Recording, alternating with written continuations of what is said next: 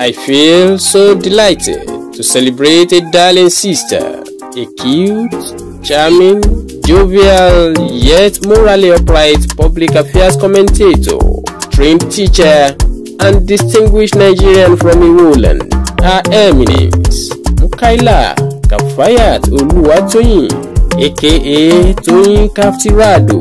Kafayat was born on 30th July a few years ago. Her birthday is very unique this year as it coincided with the first day of the first month of Islamic calendar, 1st Muharram 1444. Toyin is a proud alumnus of St. Mary's Grammar School, Iwo, and Osun State College of Education, Iwoland, my alma mater. This telegenic babe, beautiful damsel, and fast-rising entrepreneur is the MD CEO Khaftyrado Investments. Happy birthday to an illustrious, patriotic, and industrious Iwolander. Adẹ́rìn-pòṣónú Kafayat Toyin wà dàgbà dògbò, wà fọwọ́pawú, wà fèrègè jóbi.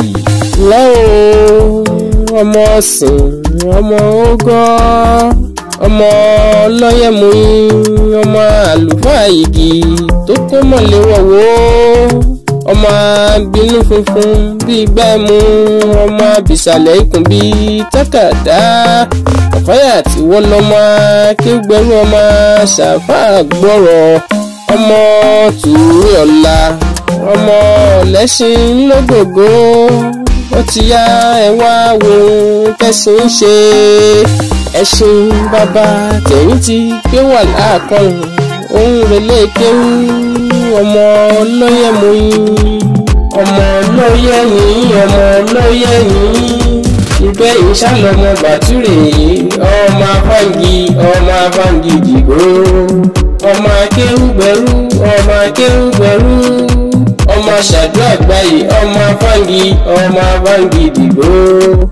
Lẹ́wọ̀ ojúlówó ọmọ Ìwó lódù ọba, ọmọ tẹ́nigbọ́lá, ọmọ tẹ́nigbọ́rẹ́. Ìwó ò nílẹ̀kùn, bẹ́ẹ̀ ò ní kọ́kọ́rọ́, ẹrú wá la fi ń délé bàbá tó bí wa lọ́mọ. Ẹrú kan ò gbọ́dọ̀ jẹ́mọ́dé, ìwọ̀fà kan ò gbọ́dọ̀ jẹ́mọ́ gbẹ̀dẹ̀. Kafayat Toyin ọmọ bíbí inú wa níjẹmọdé, àwa lọmọ olólà tí ṣákẹ́kẹ́, àwa lọmọ olólà tí bàbàjá. Àgbèrè ni wá, wọn kì í gbówó ìlà lọ́wọ́ àwa lọmọ arẹrú kí ọmọ arẹrú gbèèní. Darling sister Kafayat Toyin Khaftyrado, you shall live longer than your ancestors. Have a joyous and lovely birthday celebration.